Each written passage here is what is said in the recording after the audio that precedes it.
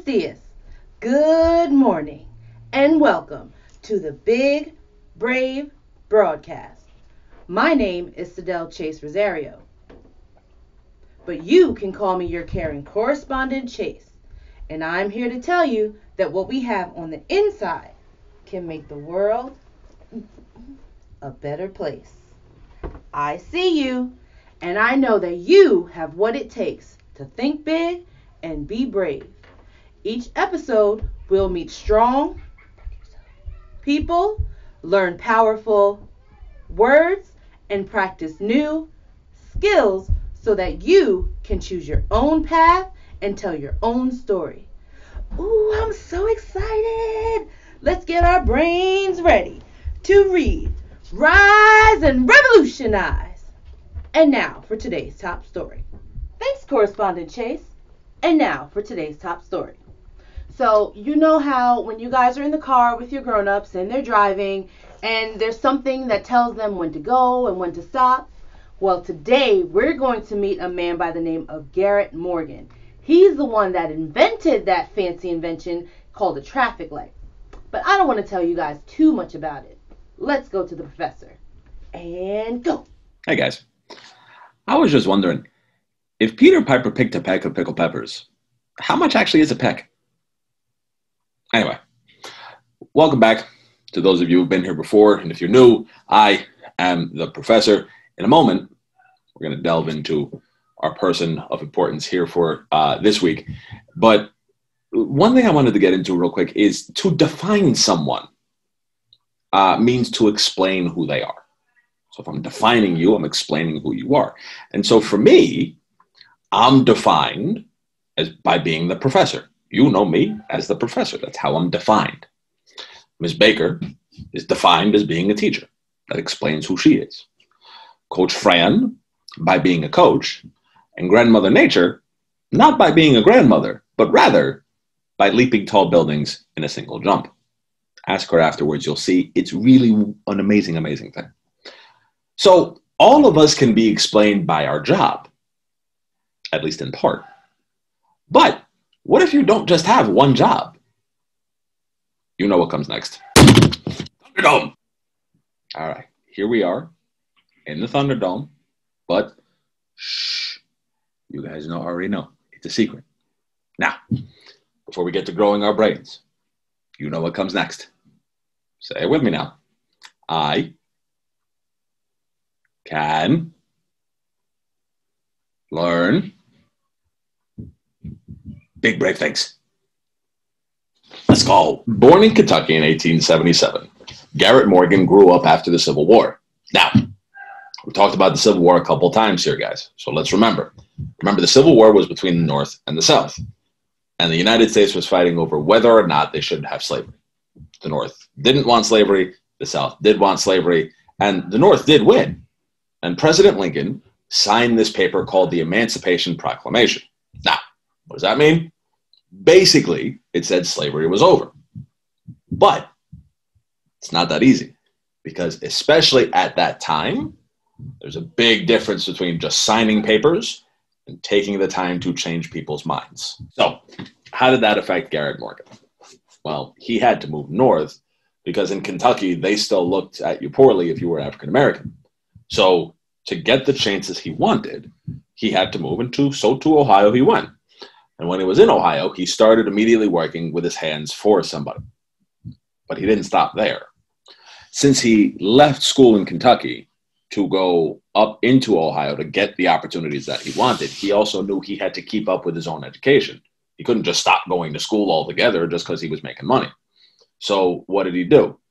He used the money he got from that job working with his hands to go and get a tutor. So as he was doing the one job, he was also still learning, because he always wanted to do more. And do more he did, because he went from sweeping floors in a sewing machine factory to owning his own sewing machine repair shop. Since he was always trying to learn more, look at what happened to him. He went from working on the machines, then he started to learn how to fix them, and that was what made him be successful. But he continued to be curious, though, still, because he didn't just stop there. Again, always working to be better. So he didn't just stop at sewing machines. He wanted to continue to make sure that people were safe. He created a safety hood for firefighters. Tres, dos, uno. He created a safety hood for firefighters to help fight the smoke during the fires. It was so big and successful that fire departments across the country started using his idea. But that still wasn't all. So during this time, too, he was still curious, and his successes from the sewing machine store and the safety hoods meant he could keep working on things to help make people better and do more and more good. So he took on the problem of cars and horse-drawn carriages, because at this time, we were just starting to get more and more cars in the streets. So cars, though, and horse-drawn carriages kept causing accidents because they kept running into each other. So Garrett Morgan thought, okay, how do I solve that problem? And so he was actually responsible for creating the first traffic signals. And those same traffic signals became today what you and I know as just traffic lights. At the time, they were called traffic signals, and there were no lights involved. But think about it today, with all the cars you see going on in the streets when you go back and forth to places. Think about what it would be like if there were no traffic lights at all. It'd be kind of crazy.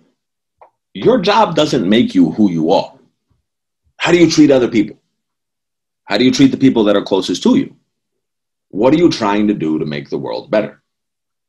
Garrett Morgan didn't want to simply be defined as the guy who worked with his hands, who worked in the sewing machine factory shop, or even the guy who created the safety hoods. He kept working and kept doing his best to make the world better. Now, if you'll excuse me, I'm going to try and see if I could branch out to be a fighter. Wow, we learned so much about Garrett Morgan. But I wonder how he was feeling. Who can we go to tell us how he was feeling? That's right, Detective Ortiz. And now to Detective Ortiz.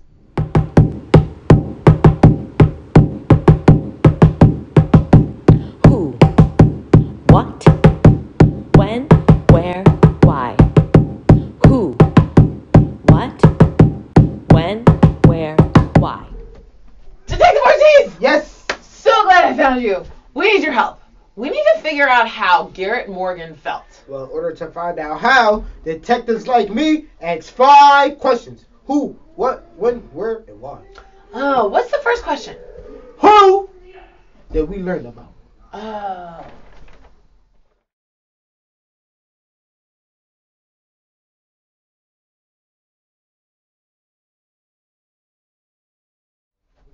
You found who? Now it's time for the handshake grip. Ooh. I like that. All right, what's next? Exactly. What did they do? Oh.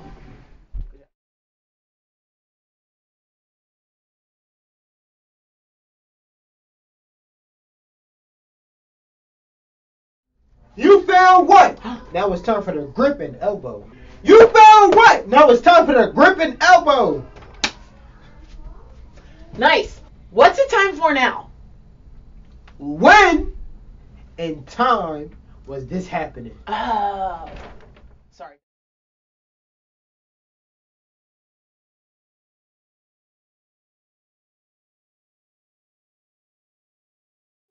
You found when? Now it's time to double up. All right. Nice. All right. Where do we go from here? Exactly. Where did this take place? Oh.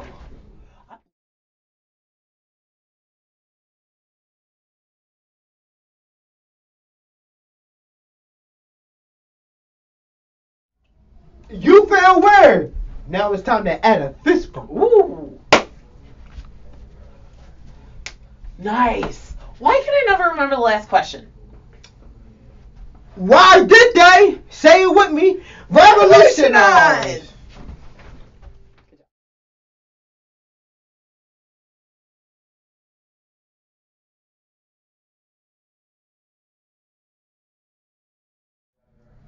You found why. Now it's time for the shoulder bump.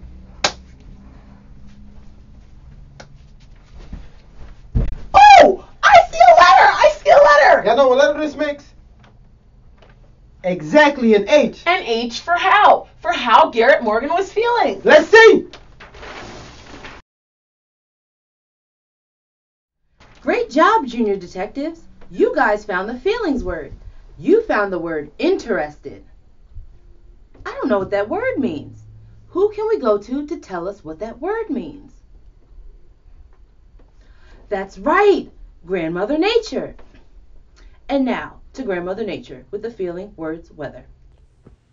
Whether you're feeling happy or whether you're feeling sad, whether you feel surprised or whether you're feeling mad, whatever the weather, we'll face it together, however you're feeling today. Hi guys, and welcome to the Feeling Words Weather. I'm your Grandmother Nature, and I feel so happy to see you today. I heard that you found the feelings word with Detective Ortiz. Do you remember what it was? What's that? Interested. Very interesting. When you feel interested, it's like you're really excited and inspired about something. I heard that you guys learned about Garrett Morgan today. He was a famous inventor. I'm sure he was feeling very interested to figure out how things went together. Wait! Oh, I see! Out the window! Is it a bird? Is it a plane? No! It's La Valiente Bilingüe! Let's see her!